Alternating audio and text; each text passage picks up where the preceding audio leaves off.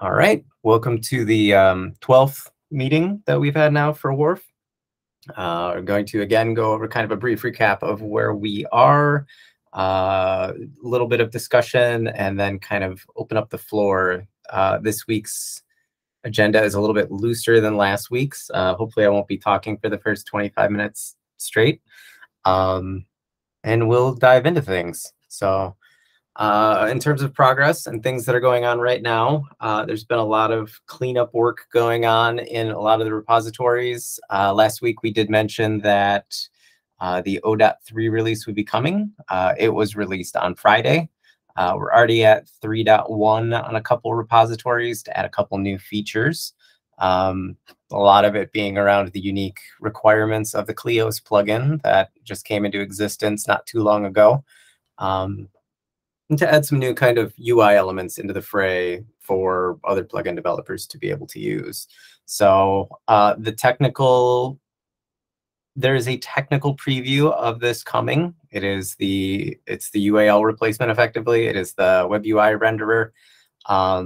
We're at the point now where we have an outline of what it needs to address, and there are some code samples in there already, and we're kind of just molding the educational material around it at this point. The goal with this technical preview is going to be to start getting developers involved in an early stage in implementing Wharf as an alternative to whatever it is they are using, whether it's directly with SDKs or whether it's with UAL, or if they're still on Transit or something else that they may have written themselves. So the article itself is going to be able to dive into that and show at a very high level how you're going to be integrating Wharf, its session kit, the UI renderer, all of those things into your application with the various wallet plugins. And then hopefully spark some creativity on the developer's part about, maybe part of my application could be replaced with a plugin or one of the other systems that Wharf is going to be able to offer to them. I guess on that front and in my exploration, I started working on a very early draft PR of Wharf integration for the Open Block Explorer that the Telos crew has been driving for, I don't know how long now. It's been quite a while. But it's a very rudimentary implementation. It was UAL, I believe, before this. And so I went in over the course of a couple hours yesterday and started removing the UAL code. I kind of broke the whole app, and then I started putting Wharf back in its place to, see where there may have been difficulties like connecting things or what capabilities, the application itself expected that Wharf didn't offer.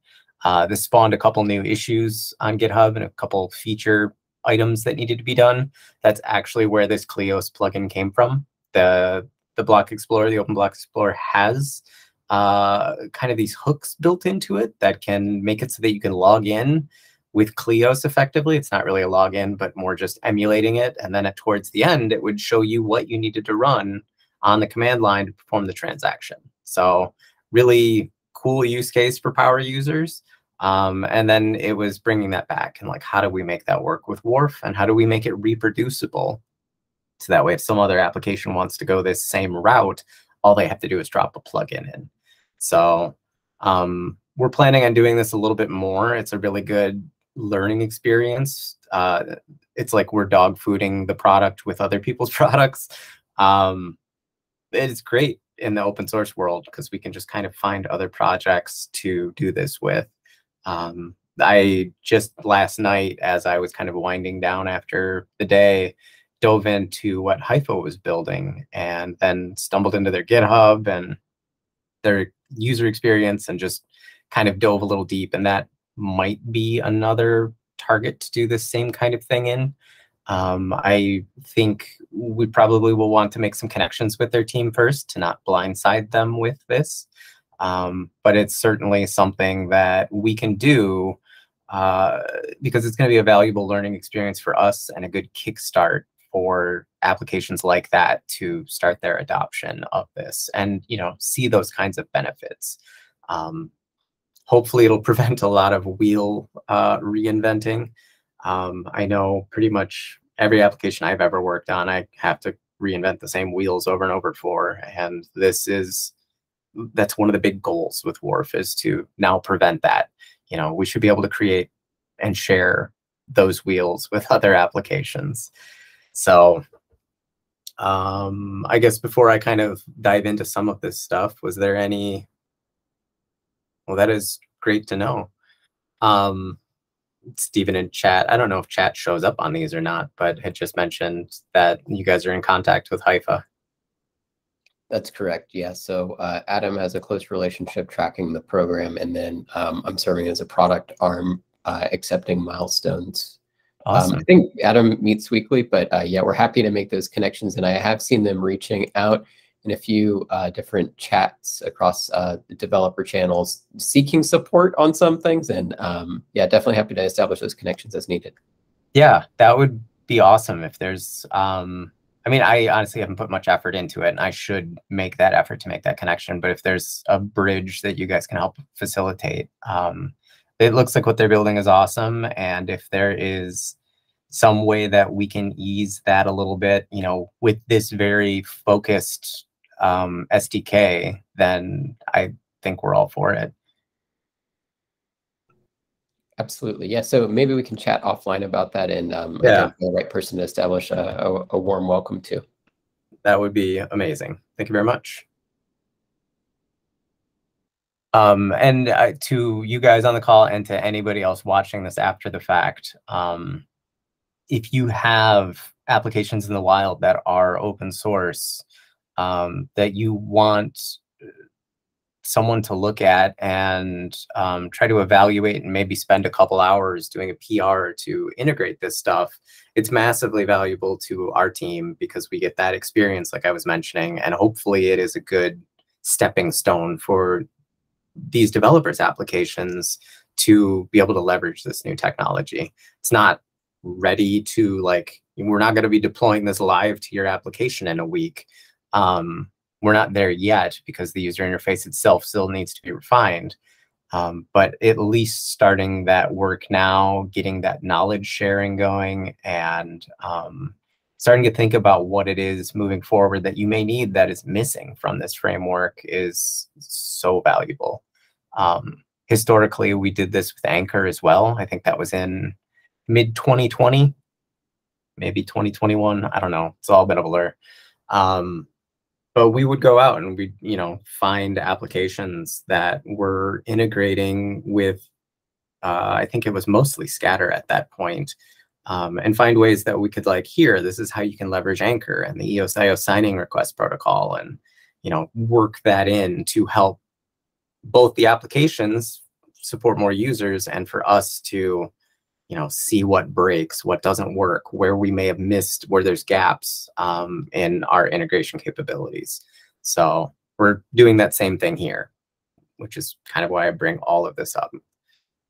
Hopefully it'll lead to, kind of a more cohesive client development community, app development community, and spawn some great educational materials. So I know I'm taking notes as I go through this, and I've encouraged our team to do the same as well. So I guess if you do want to offer something up in that regard for those watching that aren't, able to talk right here, find us in Telegram. I think there's a link on the website. If there's not, we should add that. Otherwise, it is the WharfKit Telegram channel.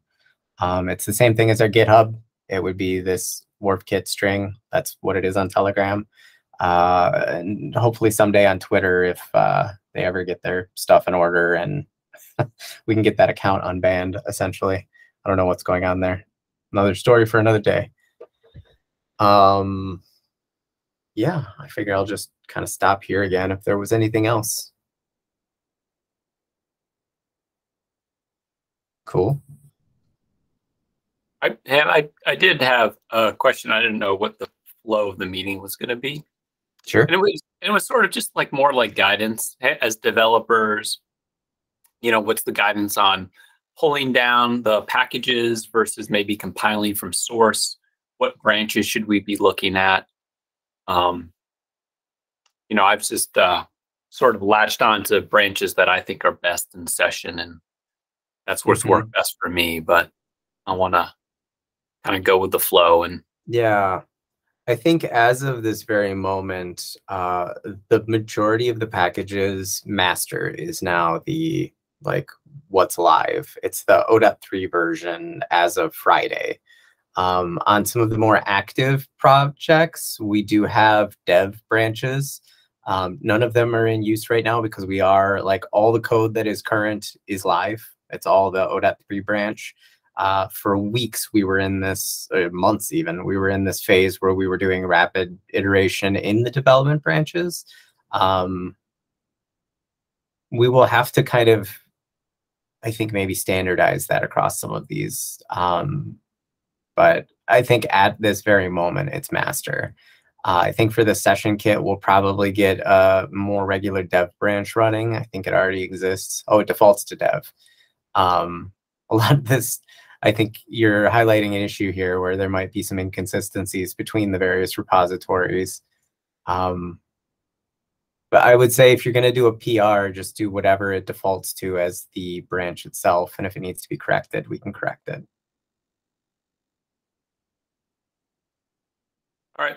And then, yeah, I also tried pulling the packages down to develop against, just develop without trying to make any changes. And that seems to work fine. Yeah, that was my main question. Is there any reason we should just build from source rather than pulling the packages down? I would say, if you're just trying to integrate into an application, just use NPM, Yarn, whatever you use, and pull it down from package managers. At this phase of things, the quote unquote, what is it, the release branch or the latest branch? Let's see what they call it. Oh, that went to GitHub. I should look before I click. That's JS delivered. That's not WharfKit. Everything's on NPM. Obviously, you can find it. But the latest versions are all going to be current right now. So if you just NPM install these, it will pull down whatever the most recent functional build is. We're moving pretty quick and breaking things as we're going along right now, but the things you get from NPM should be passing all of the unit tests, should have had at least a rudimentary check done against them, and would be good for publishing. There may be other tags, for the longest time we used this UI tag.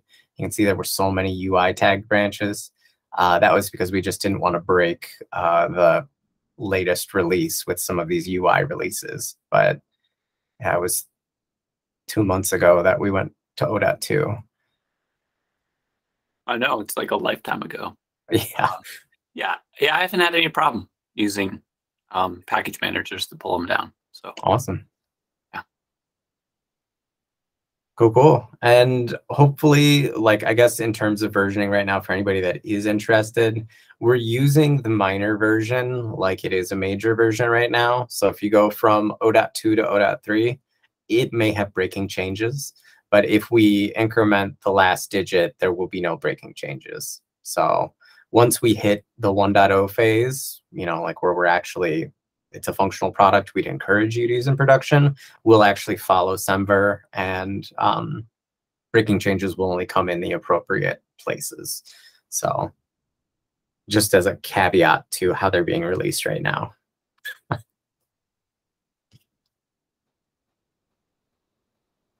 Cool. Feel free to interrupt me if there are any questions or anything kind of as I move through what's happened in the last week or so. This meeting is a little bit less structured than some of the ones we've had previously. I don't have an absolute set agenda besides covering the updates and then fostering a discussion here about what may be needed or what may need to be changed out of these kits. So yeah, I guess kind of just diving into it. I mentioned already we've upgraded all of these to 0.3. That's why all of them were updated 5 days ago. I think it was last Friday afternoon that we actually got all of those releases out. The one thing that we haven't released yet is the Anchor plugin.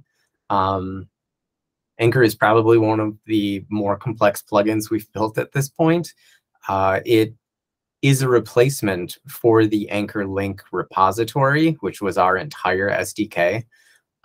It encompasses all of that and then offloads some of the duty out to the session kit and the web UI renderer. So it's been a reimagining and a breaking of that apart.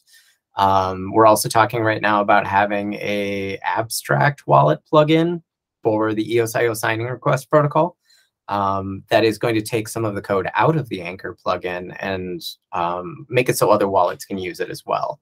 I'm pretty sure the Seeds wallet or the Hypho wallet, I'm not sure if there's a difference there or what they're calling it these days. They also use ESR, so them having access to that abstraction would like really ease development purposes for their own plugin. The Proton wallet uses it, Wombat uses it, so there's a deep shared component that's being developed right in the Anchor plugin that once it's functional will extract. It's close. There's something going on with the UUIDs, we think, that's preventing iOS sessions from working, but it actually works really well on desktop and Android at this point. So we talked about that in our developer meeting last night. I'm hoping for updates on that today or maybe tomorrow. And then we'll be finally doing a release of the Anchor plugin itself. It is, I think, functional here. Nope, this version is not functional with it. It's supposed to pop up with the QR code, the clickable link, establish that session, do that kind of thing. So yeah, I guess that's just an update from last week. I said I think we would have it done by Friday. The Anchor plugin is still not done at this point. We're pushing along with it. It's all happening in the one of these other branches, and in I think the only real PR that's going on. It's this one right here. Daniel on our team has been working on that for, I don't know, like 2 weeks now, and you can see this pull request is just lit up with stuff going on. So yeah, hopefully that'll be out soon. We'll have that baked into the web UI renderer test that's available up there. And until then, we're just kind of moving along with the other plugins that exist. I showed this in Telegram, and I talked about this a little bit ago, this Kleos plugin. It is integrated into the UI test at this point. Actually, if I go to uitest.wharfkit.com, pretty sure it's deployed out here. Yep. So again, this is a power user tool, but for those of us that need it for, I don't know, MSIG tools or something really important, it's available to use. You're able to pick a network. You're able to put in an account name. It looks up the permissions, and you can select an account name. And whenever you perform transactions, it gives you the command to run in Kleos to actually perform that. So it's copy to clipboard command to copy it over. This design I passed to our designers last night. I've already got some rough drafts back. So this will be looking a little bit better in the future. Jesse and I talked a little bit about it last night, about some suggestions about how maybe we could even improve the elements that are being shown here. I passed those along to the designers as well, and they're thinking about how we can potentially make this these types of elements a better user experience, because while we're using it for the Kleos plugin, like this text box is a programmable element in WharfKit now that wallet plugins or transact plugins or whatever can pass raw data to, an unlimited amount of raw data that it's meant to be copied out by the user. Don't know what other use cases it might have yet, but it is a component that will be globally available for stuff like this, and just there for whoever's developing a plugin that needs to use it. Hopefully there'll be a way to maybe expand it in the future so you could actually see everything. And yeah, we'll get that in with the major redesign that's coming out hopefully in the next couple weeks. Other than that, there are lots of minor tweaks that are going on in the session kit. There was some updates that allowed the Kleos plugin to work. We've continued on translating most of these plugins. Our translation pipeline is getting set up so we can automate and manage these a lot better. Yeah, otherwise, I think most of the coding right now, since we last talked, has gone into the Anchor plugin, this new wallet plugin. and just general kind of cleanup and the release of 0.3, which we'll be doing the blogging about. So again, I don't have a super heavy agenda for this meeting, except for progress on this. I guess one other thing to note is that the web UI renderer we're integrating Storybook into, which is a UI component design tool. There will be, like, we have this running on uitest.wharfkit.com. There will be a storybook.wharfkit.com as well that you will be able to see and help tweak, or developers will be able to, all of the user interface components of Wharf. Like, it will be used for responsiveness testing, resizing, fonts, positioning, localization, all of the design considerations that go into like this micro application that people use within their products. So that'll be a live demo. It'll follow master, and hopefully we'll be able to give a greater insight into how these things are built and get people involved in potentially modifying it. Like, we're really, again, focused on the developer experience at this point, trying to make it so this is the most extensible thing possible, that's welcoming to come in and help contribute to. So as far as UI designs, I know a couple weeks ago I had talked about those being available. I could show some of them. We previewed them in one of our blog posts. I don't even know the best way to share those at the moment. Kind of looking real quick. Guess I could just share my Figma window instead of the browser window. That's probably the best way to go for it. As soon as I can find it, we have so many Figma files. Wharf. All right, let me switch that over.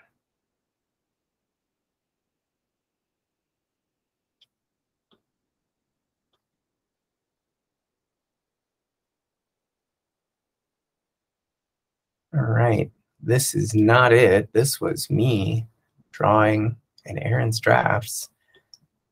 Session Kit UI. Oh, it looks like Dean's in here working on something.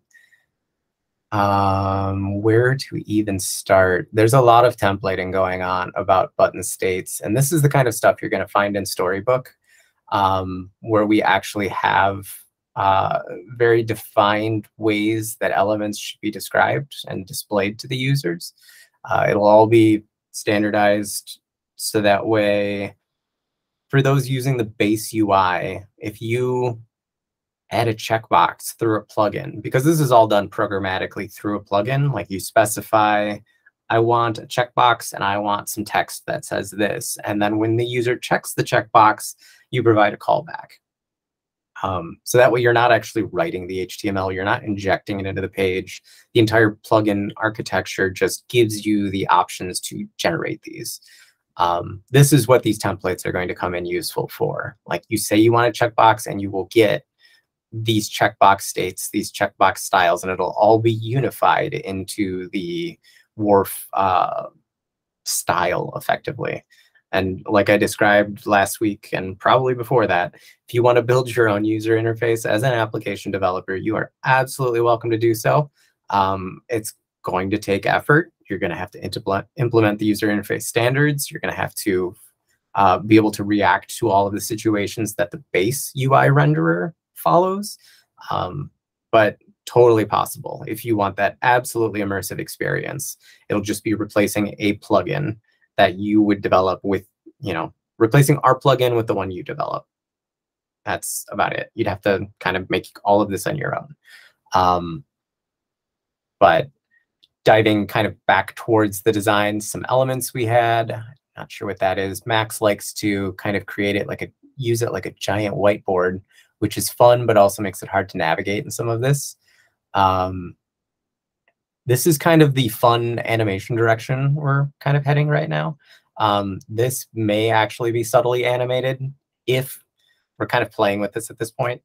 It might animate while there is things in progress, or be I think there's another one over here, or B flat if it is just like awaiting you.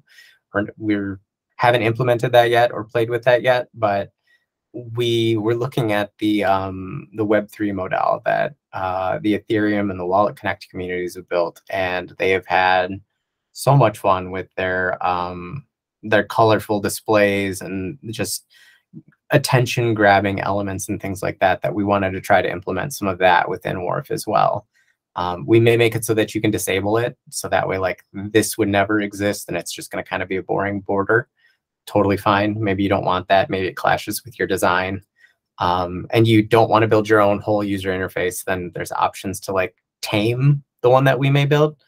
But we are trying to be subtle in a lot of this. We don't want it to be too distracting.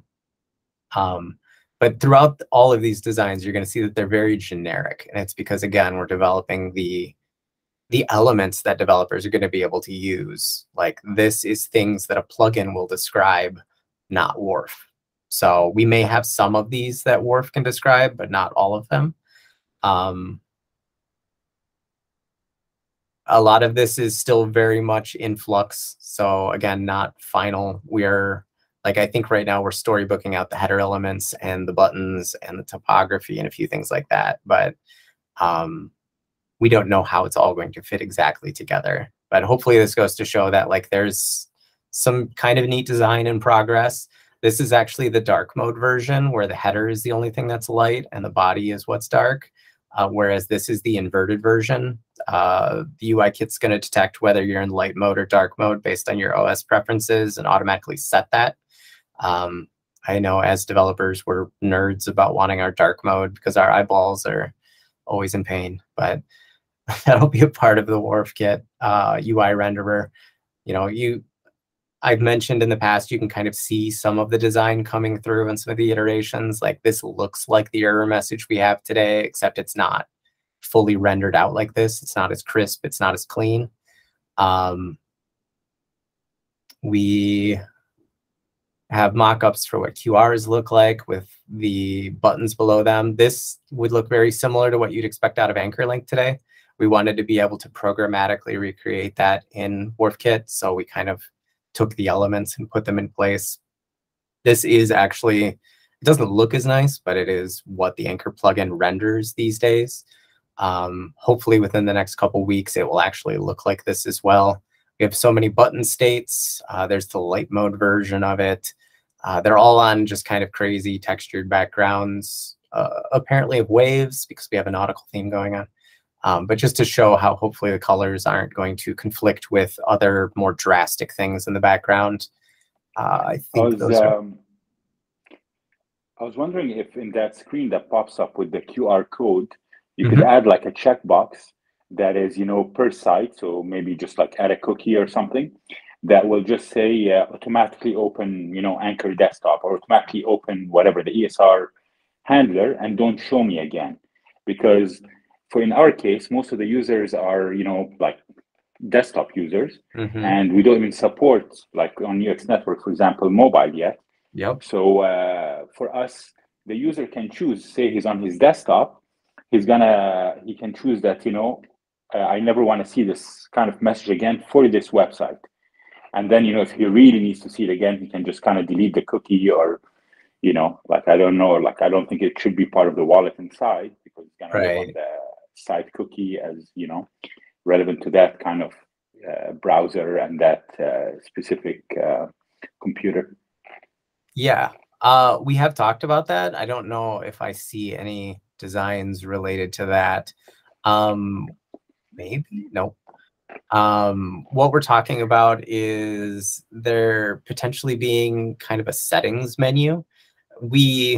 What you're describing is something we want to be able to do because it should also remember like the user's wallet choice, not even like how they want to use the wallet, but like, let's say you offer 4 wallets and the user always just wants to use one. It could remember that, but then how do you go and make it undo that remembering so that screen pops up? So right now, kind of what we're talking about is for maybe there to be a settings menu to be able to modify that. If you were to click on the logo in the top right, kind of like a secret menu, or maybe not so secret. We, again, haven't gotten super deep into this, but The ability to remember things like that in Wharf is going to be important. So I guess the answer is yes, in a really long roundabout way of saying that. Because if an app requires like a lot of interaction, it's it's an extra click. That's like, yeah, especially if you enable eventually some type of whitelisting or something. yep. Then you definitely don't want to have any like extra friction. Yep. Like this is actually the reason we started talking about it, was like we did the power up plugin and we did the fuel plugin and the autocorrect plugin, and the fees were all so tiny that like they almost weren't even showing a click for. So again, another kind of remember me, the persistent state of Wharf. We needed it for this auto approve. And we can make it so that by default it pops up with the fee to complete a transaction. Maybe you need to buy more RAM or something for the transaction to complete.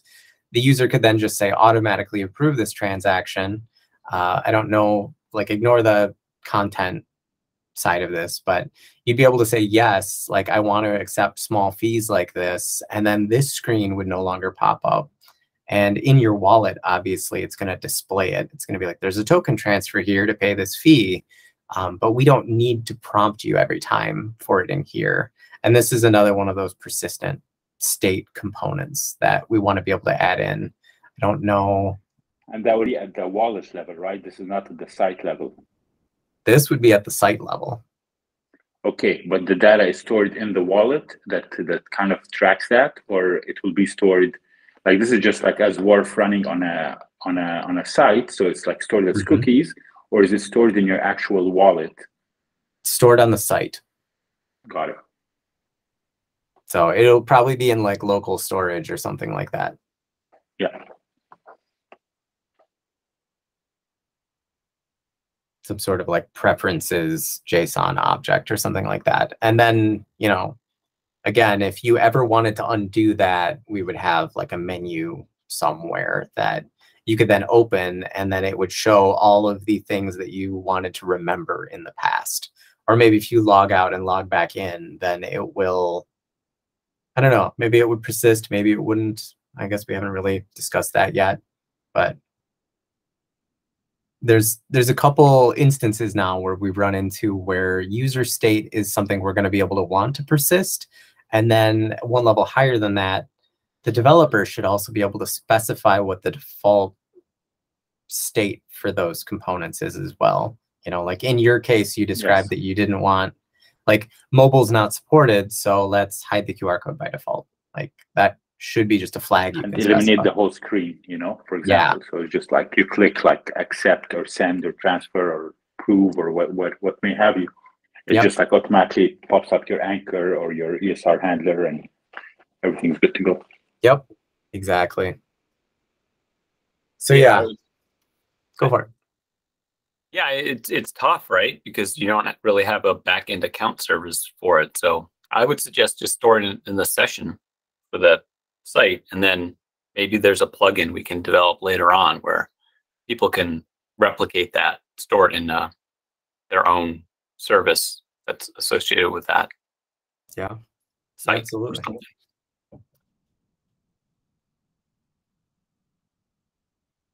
I mean, the only issue for Unicode is how, or Wharf is how much you want to deal with the cross-device issues. I think that would be the bigger one. But I think at this level, it's at the site level, so it's at the browser level actually. So meaning there is no cross-browser, cross-user, or at least like cross-devices, because as far as the browser is concerned, it's a different browser, it's a different computer. There's not going to be a link without running like some type of back-end aggregation, which is very problematic in a wallet, for privacy reasons. Yep. Yeah, that's what I was saying, that it should be at the session unless you deem that cross-device is super important, and then you need to solve it. Correct. And this stuff, I mean, there's a whole wallet, and that's wallet stuff, but there's a whole session with session stuff. So, we don't have there's not just a wallet option for storing. There's sort of a gradient of storage solutions, or there's a gradient of state management solutions, I should say. Yeah, and I think in this instance, each device is considered its own session to your wallet. So yeah, there's no synchronization of that kind, but there is definitely a need for that kind of synchronization maybe at some point. This is kind of veering out of Wharf territory, but like one thing we've always really wanted to do with Unicode was have a contact system. So that way you can have a list of contacts. And it's like, well, where do you store that? Like if I go log in at a new computer, my contacts aren't going to be there because Wharf is a dApp and everything is in that one session in that browser. So the solution there is at some point having some sort of state management at the wallet level that can pass state down to the application. And in that instance, your wallet would, for this contact list idea, it would be that your contacts are saved in your wallet and there is some sort of protocol that in the future that state could then be replicated down to any dApp you use. There's a whole host of privacy and security concerns with that. If you log into some random dApp, you don't want to share your whole contact list. But that's really to keep the dApp kind of long-term stateless, the solution that would be needed. And I think that Wharf, if that technology existed, Wharf could potentially persist state in that same way. But we're going to need wallets to adhere to some sort of state synchronization standard that's not on chain, so it's not wasting chain resources. And it's also more private because it literally is your device and it's not on a public chain. So there's a lot of problems to solve there. I think maybe in the future we could get to some of that. But as it stands now, just like with the contact list idea, it's all going to just exist on each device that you log into.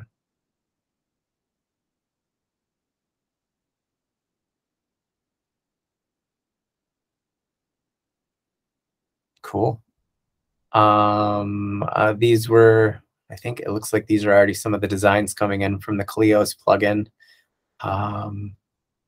Again, I don't have a formal presentation of all of this user interface, but I do this quite regularly where I just kind of surf around in our Figma and look at those who are working on it, taking these and implementing them. You'll start seeing a lot of this in Storyboard as soon as we do that first publish, which is hopefully not too far in the distant future. I don't know what this mess is, but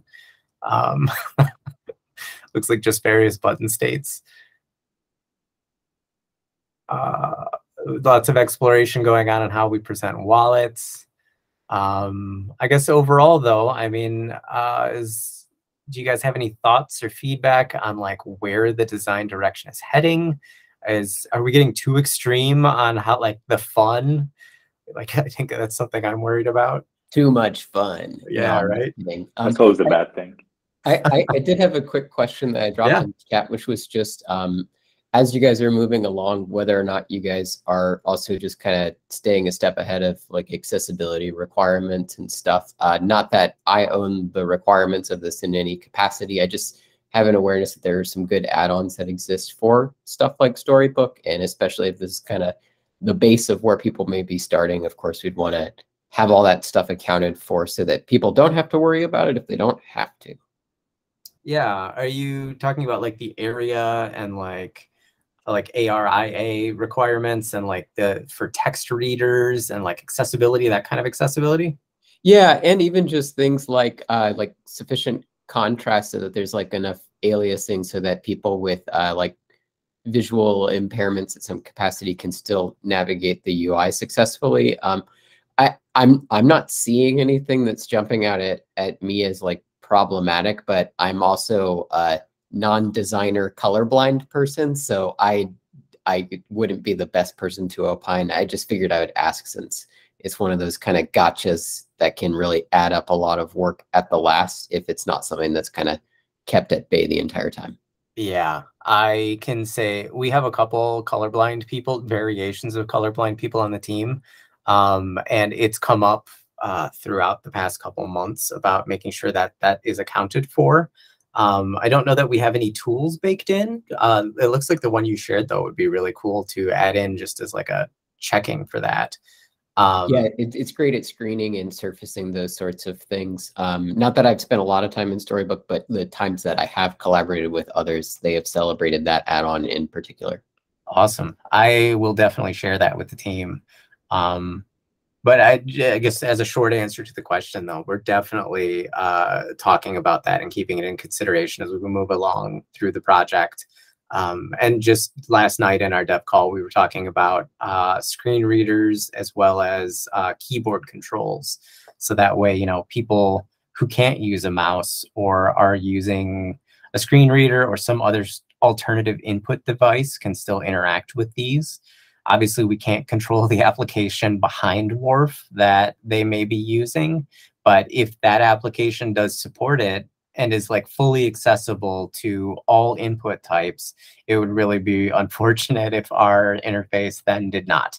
So we want to make sure that we are, even if the applications themselves are not. And keyboard support is like just power users as well, you know, try to avoid the mouse as much as you can. Yeah. Yeah, especially for us developers. Yeah. I had a question about the list of wallets. Are you going to group them by protocol? Because it can get confusing. For example, if you know, like, say there's 3 that are using ESR protocol, and even if you click on a different one, right, than the one you have installed or the one you have last opened in a way, because that's the one that's going to auto-register as the default like OS handler for that, then, you know, somebody might click on, you know, like say another wallet, but it will still open, it will open a different wallet, whatever is the ESR handler. So shouldn't it be more grouped by like protocol, almost like, you know, say you have Anchor and any other ESRs almost like overlapping in a, I don't know, like some design, and you click on one? Or is there more to it that maybe you click the wallet and then it offers you to download it or something to that effect? Yeah, we have started addressing that in some ways. I don't know that I have anything that shows it. What we're planning on doing in, there's a copy link. There's no open link. I don't have a visual aid, but I'll just describe it. We do want there to be one button that just says open default. And that would trigger, you know, let's say we hit a point where the vast majority of wallets in the ecosystem are all supporting that to trigger logins. There would be like a, you know, open wallet button that's super generic, and that's what would trigger the ESR : protocol handler. And then if for whatever reason people want to open a specific wallet, there would be like a button below it, or maybe a small text link or something else that people could click that says select a specific wallet. And then it would prompt all of the ESR compatible wallets, and each one of them would have their own protocol specific URI. We right now, I think all but iOS supports the ESR-Anchor : as the handler there. And we expect that will be the Chrome add-ons, I think, also don't support it. I think they need to be web plus like a prefix, or else considered like insecure. Yeah, I think so. There's so much changing in that front, it's hard to keep up on. But we do want to make it so that like there's a default option, and then there are specific options for each wallet. So like every wallet would all register with ESR, you know, just a base one, or maybe it's web ESR. Maybe we move forward and kind of change that so that way it's more accessible.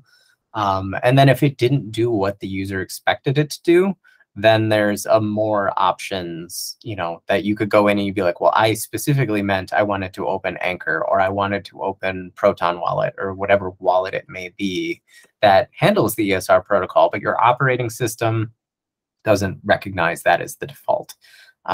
It's super problematic. It's almost like difficult to prompt the user in the sense even of the wallet. Like say, you know, like I tried to play around with this ESR protocol, And like say you're doing something in Electron, if I open what I'm doing, then automatically all ESR links are, you know, associated to whatever I'm building versus to Anchor. And it's almost like, because you have to kind of register the protocol through, you know, through when opening the wallet, as part of opening the wallet. And then it's kind of like, it doesn't even give the user, like I know in Windows, for example, usually they tell you, oh, like there's an extension, you know, or a protocol changing. Do you want this to be the default handler? But at least on Mac OS, I didn't see that as, you know, as an option. And definitely the average Mac user is not going to know how to change the default. No. He'll have to obviously open like the app itself and like say, you know, you open Anchor, then it becomes automatically the default. Yep.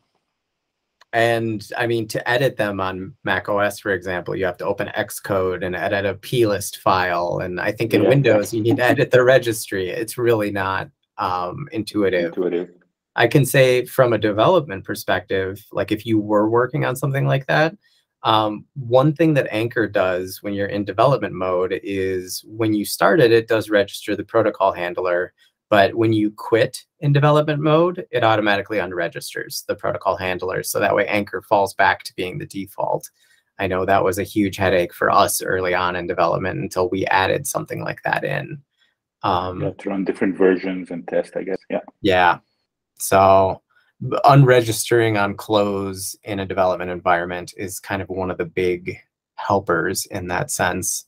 We need a lot of, I wish that the OS environment would move to something like deep links, like that would solve a lot of our problems.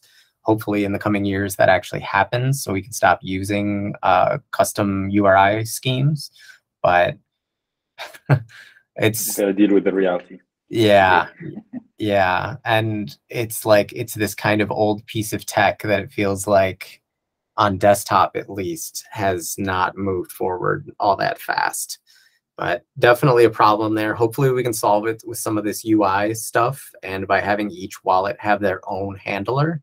And then kind of going back to the idea of preferences, we could then remember if the user in that specific application chose a specific wallet, and that could then be the default. You know, if they clicked use other wallet, they clicked Anchor or whatever other wallet, for example, then we know in the future when we render those types of links, we should use Anchor dash or ESR dash Anchor as the clickable protocol link as opposed to just ESR, which who knows what's going to handle that. That makes a lot of sense. Like each one having, you know, two protocol handlers, one so that, you know, the one button works for sites to support like many wallets, as well as the ability to, you know, choose a specific one if one, you know, wants to. Yeah, exactly. So hopefully like I kind of mentioned, Android and desktop currently support ESR-Anchor, and iOS we have in dev right now supporting ESR-Anchor. And then once we get that in, we'll be adding that for our instance, for our plugin of Wharf and the session kit. And then as we start releasing this, we'll be reaching out to other wallets and saying, hey, you know, like we know you handle the ESR protocol, also do ESR dash your wallet name, and maybe also do like web plus your protocol name. So that way, you know, like maybe we can follow that standard. Let's get ahead of the game when it comes to how we handle these requests, and maybe publish some sort of standard for, you know, if you are a wallet that's using the signing request protocol, like register these 2, 3, 4 things as your handler. So that way, moving forward, your users can take advantage of that and have a better user experience. Yeah, that sounds perfect. Cool. Any, I guess, other design thoughts, considerations, questions about what we've talked about today? I know we're coming up against the hour. Is there going to be any theming for the design? I might have missed it, but like just color choices and things of the sort? Just light and dark mode for now. Okay. Kind of showing the inversion of colors. We could potentially get into theming in the future, but I think that might fall out of scope, at least right now. Yeah. Sounds good.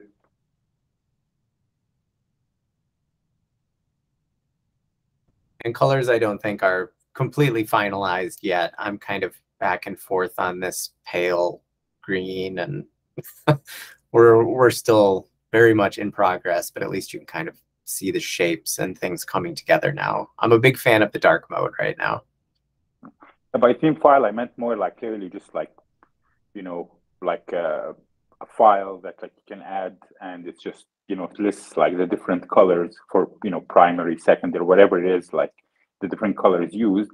And then, you know, you can just kind of use your own version that like more matches, you know, a certain like gap.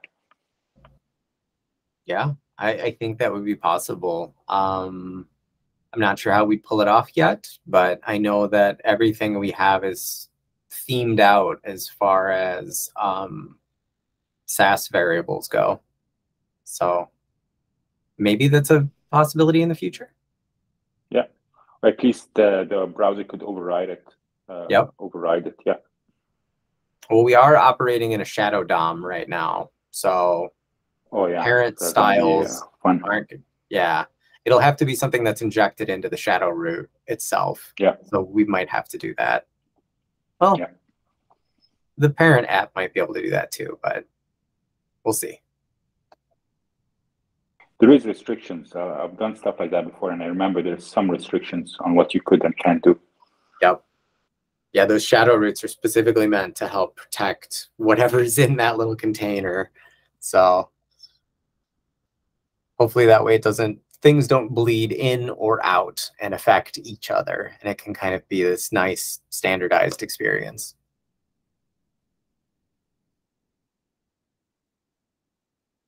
Cool. Well, I guess to kind of close things out, the big things to expect in the coming week or so is that technical preview we talked about, the Anchor plugin, which will be made available. We will probably continue to start exploring and start like tinkering with external applications. We will be writing the UI specification document, which I think is one of the last line items for one of our next milestones, and starting to get some real translations in place. So, and then we're going to be going through this somewhat multi-week phase of trying to work with developers, get feedback, and make sure that this is actually compatible and what developers need, and be able to make changes before we try to encourage people to actually use it. So yeah, that's kind of a brief summary of what's coming up. Can't wait. Yeah, me All right. either. Thank you, Aaron. Yeah. I'm going to drop off. Sounds Lots of great. fun. Thanks for joining. All right, I'm going to end the recording here.